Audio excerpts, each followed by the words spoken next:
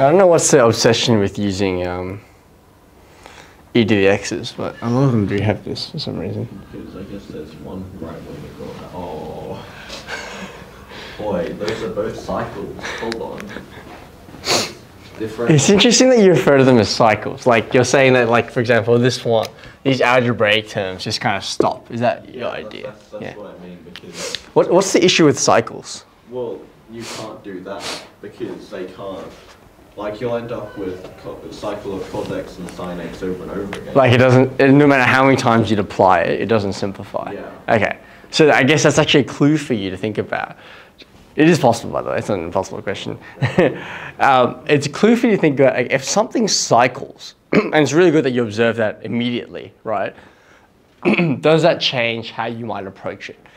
What it means at the very least is that you'll know that it won't get to a point where you'll have a situation like this, in the sense that it's something that you can just integrate from face value. But that doesn't mean you shouldn't try, right? If you were going to pick one over the other, which one would you be leaning towards picking? For you, Yeah. I leaned slightly towards cos x because that actually changes. E to the x doesn't change at all. So it seems like it doesn't really achieve anything if we pick that. Is that what you're? Yeah. Yeah. Let's try. So use cos x. I'll save you the hassle of the trig differentiation, which you love so much. Unless you want to. Oh, that one. That's negative sin x. Yeah, hardest part actually. Cos to sine, sine to cos. Yeah, differentiation is easy, but then you add integration. It's like a whole other table. It's Why does it make it so confusing? Okay. This one here, that's fine. Okay, so at this point, you may be wondering, all right, well, what do we do next? Well, let me write this out.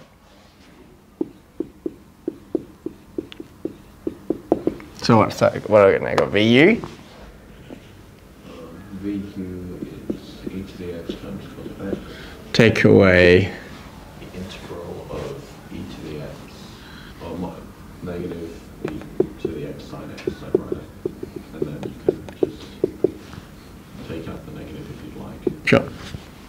And as you predicted, we have this problem, right? So I guess the question is, what next? Well, in the previous one, we tried to apply it again, and it worked. It helped us simplify it to a result that was integratable. In this situation, that's not working. But it doesn't mean we can't try. Why don't we try it?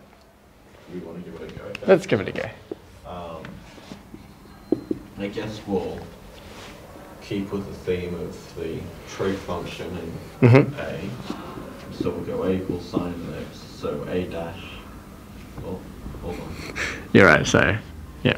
A dash is equal to cos of x. Yep, you did that one pretty quickly. Yeah, because again, it's integration, so differentiation is fine. B dash is equal to e to the x, B is equal to e to the x. Okay. Is that helping is the question again? Okay. How many times do you want to apply this? Hold on, so BU dash,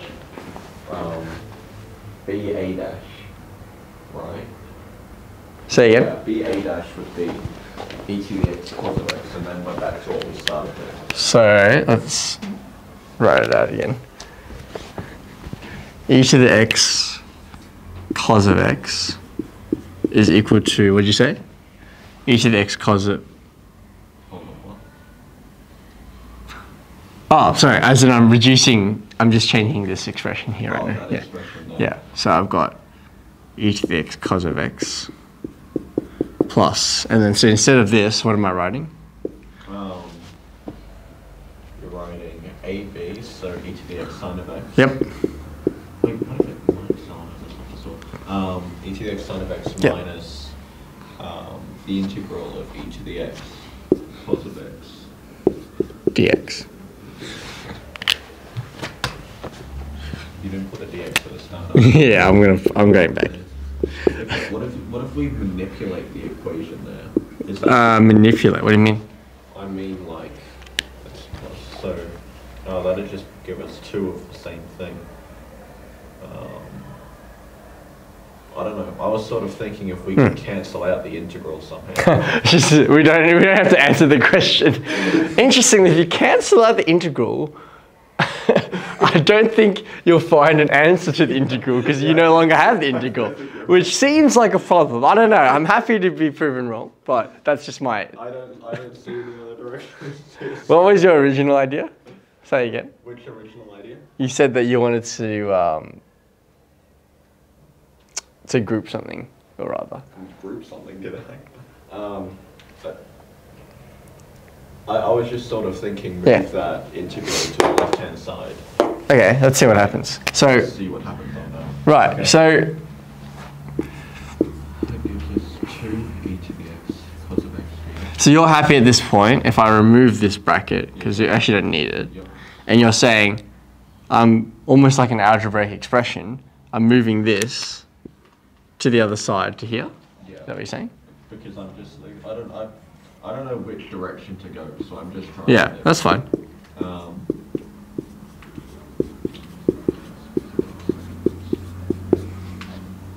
Hold on. Cos x, no, that's down on squared, that doesn't work. Okay.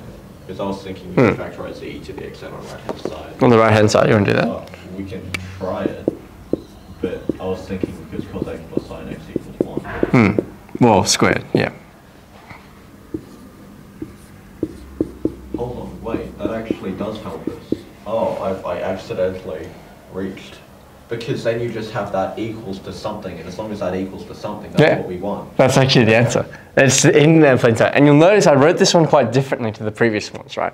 These previous ones, I typically write just, okay, here's my original question, and I just do the equals down the page like so. But in this particular question, I've kept the original integral there.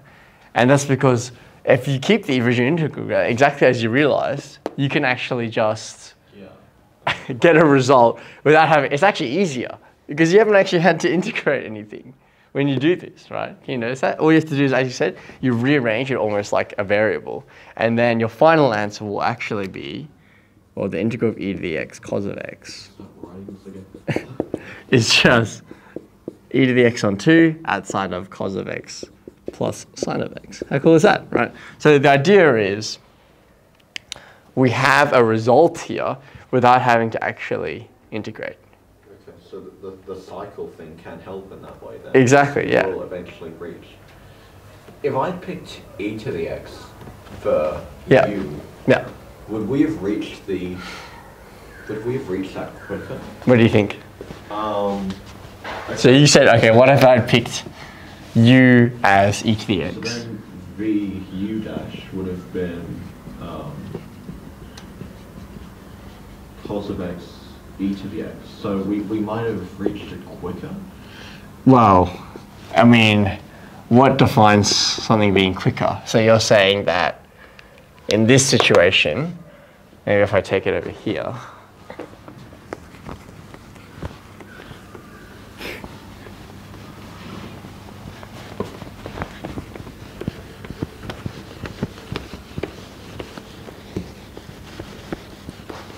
you're saying, is it quicker to pick it the other way? So in this situation, if you do it like this, we have the integral of e to the x cos of x would be equal to uv, take away vu dash. And vu dash would just be our, wait, hold on. Vu dash, which is cos of x, not sine, isn't it? Vu dash. V. Oh. Oh. Right. Oh, right, because that's what V is. Okay, I see. So. Does that look better? No. No, not really. Then you have to apply it to this one. We would have never reached it unless we'd at some point. Because what happens when you apply it again to here? What does happen? I guess you would get back because, this is okay. Do you like chasing the rabbit hole for all these different possibilities? Or does it confuse you a bit? It confused me. I still like it though. Okay, cool. So, I mean, the idea is this, right? The fact that you notice the cyclical thing is really good, and that presents a problem. The problem is solved by realizing that because it's actually cyclical, that actually is also part of our solution, because you'll end up with the original integral that you started with, and hence you can just rearrange it like an algebraic expression. One thing I should note though, anytime you have an integral, obviously there should be infinite solutions to that if that's indefinite. So even though technically we haven't had to integrate anything, we should still add a constant at the end, because, you know, like, it seems strange because in some sense, you know, why are we adding it even though we haven't integrated? Well, because we still need to answer the question here that we actually have. Yes, it is. It's an interesting one. That's exercise. Well, that's integration by parts, actually, before I say that.